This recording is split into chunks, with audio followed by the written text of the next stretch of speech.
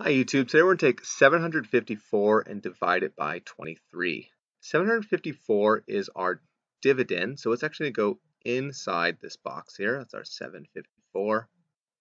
And 23 is our divisor, the number we're dividing by, so it's going to go outside of our box. And typically a good rule of thumb is the smaller number is going to go on the outside, the bigger number is going to go on the inside.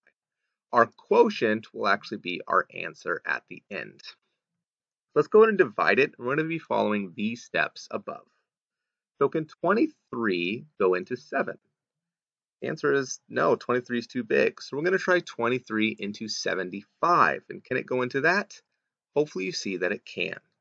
So first step is to kind of just guess. How many times do you think it can go in? Well, let's try 2.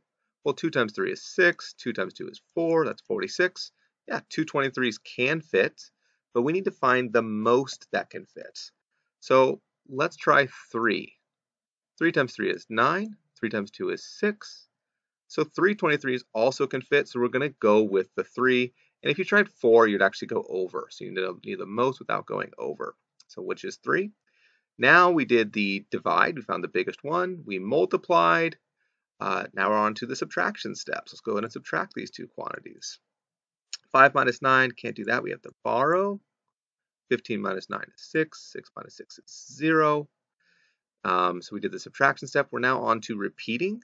So let's try to divide again. Can 23 go into 6?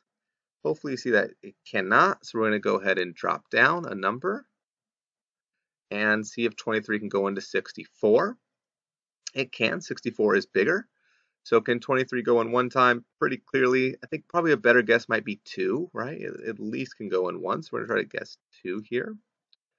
So 2 times 3 is 6. 2 times 2 is 4. That's 46. That does work. It didn't go over. We should check quickly to see if 3 could go in.